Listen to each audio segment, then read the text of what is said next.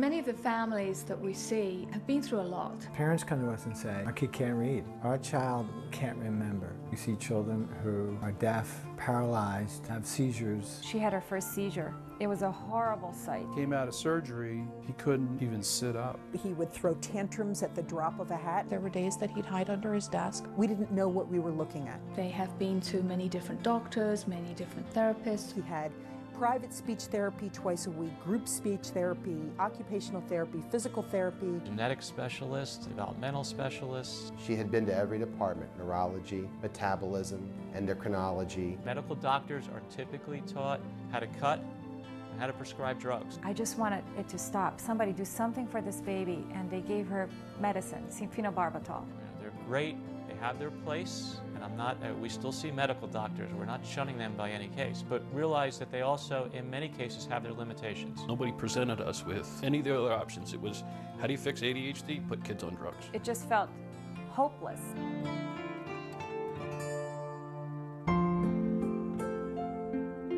For us at the Family Hope Center, we really don't like to use classical diagnosis. Putting a label on a child, cerebral palsy, ADD, ADHD, Learning disabilities, obsessive compulsive disorder, autism, mental retardation, dyslexia. Oftentimes, a label can really hurt a family. We really didn't have any hope that things were ever going to change. That is a hammer that hurts a family. We were just, oh my God, what are we going to do? And leaves them away from hope.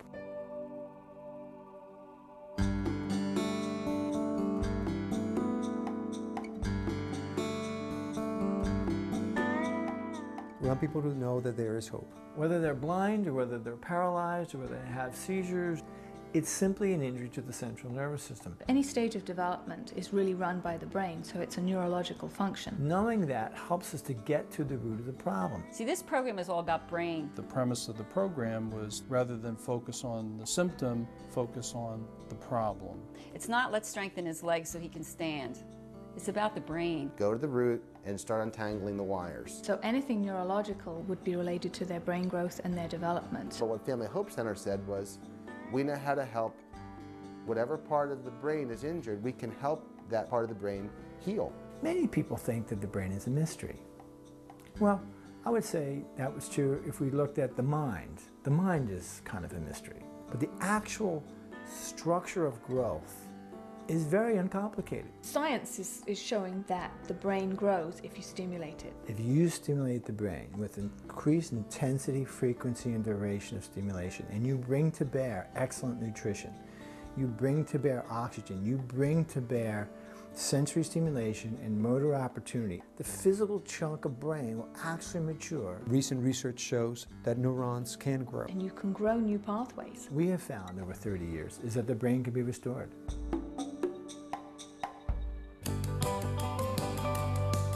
We are unique in that we teach families how to be a therapist. Their statement was, you and Colleen are the best people to treat your child because you have the greatest motivation. And we teach specifically, step by step, We coach them. what it is that the parents need to do We counsel them. on a daily basis. So what they did is they gave us the tools We teach the families and the techniques, we empower the families. showed us how to do them. Because we teach them not only what they should do to create greater development, but what's happening in the brain. And when we need help, we know we can call.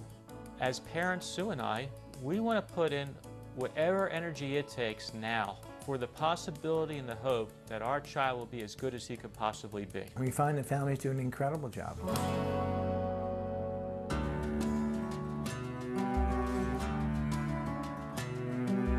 The difference with the program that we follow here at the Family Hope Center is that we follow a very integral approach. Their approach was coordinated. The comprehensive program that we provide involves a physical program to grow them neurologically, an intellectual program, a social program, a nutrition program, and any medical care. It wasn't a bunch of specialists looking at their own area of expertise. We went to a doctor who follows Jacob, Bernardo Marzaldi. He's also the medical director of the Family Hope Center. Because when we saw Bernardo, the first thing he did was, all right, we're going to take some blood tests and we're going to find out what his sensitivities are. We do not focus just on speech or just on whether the child is able to sit or eat by themselves. We look at all those different components. And then we develop a program to organize the parts of the brain that are responsible for those functions. They taught us how to get him to move. There was no movement. And he moved. We design a solution, we modify the solution, and then every 6 months the child will come back and we'll reassess his neurological age.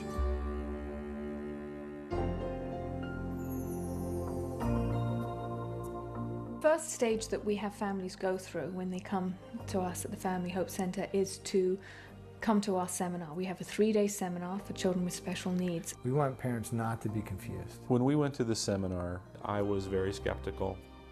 I didn't want to have our emotions toyed with. I didn't want to get too hopeful and then find out that it was just another dead end. We took the 3-day seminar. My husband said, you can never sit through that. I was just, the information was just give it to me. So I began to at least listen to what they had to say. And looking back, it was what I needed to hear. I needed to hear some hard science. The information that was given to us there was like, you mean there is hope?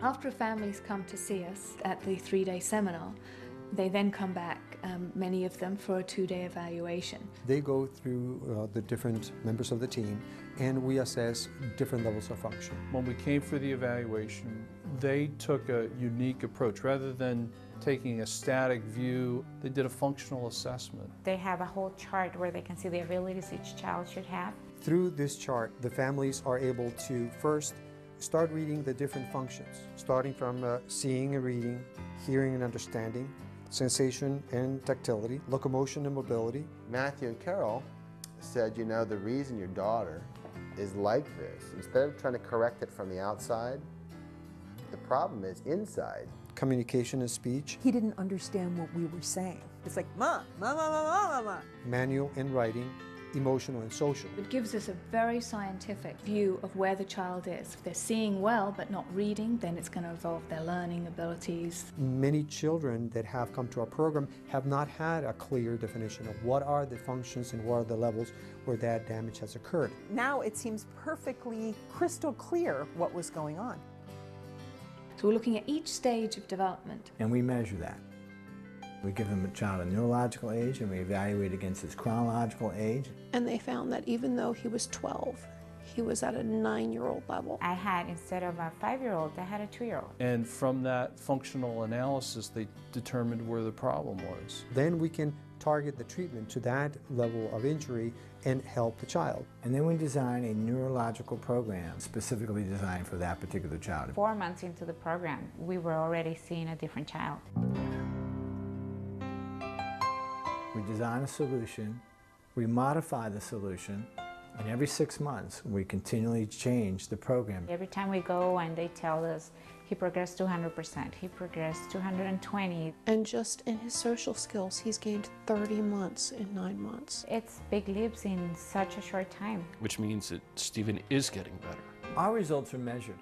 And our results are measured by the WIFIM. The WIFIM is short for the Functional Independence Measure. The WIFIM is the largest pediatric tool in the world today to measure results of rehabilitation. So we're able to compare our results to the results of other programs and other similar programs, and that's not done by us, but we just put the data in. And our results are 200 to 300% better than the national average. Most of the children that come to us are significantly worse off than the national average. They often get the worst of the worst. And we still have 300% growth.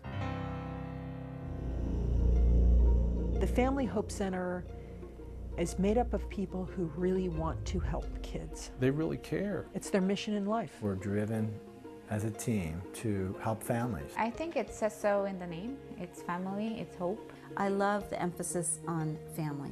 The whole family's involved. And that's really important because when Hannah was born, we didn't want everything to always just be about her. This Family Hope Center is a family hope center. It's not the child hope center, it's the Family Hope Center. When I see kids get well, that makes, I want to get up at 4 o'clock every morning. They're very humble people for all the good they do. I'm always looking for ways I can help more. It's just totally exhilarating to just see these kids being able to do something they were not able to do just 6 months ago. I mean, they're always there for us. Anytime I've had a question, I've gotten an answer. So for me, personally, it's a dream come true.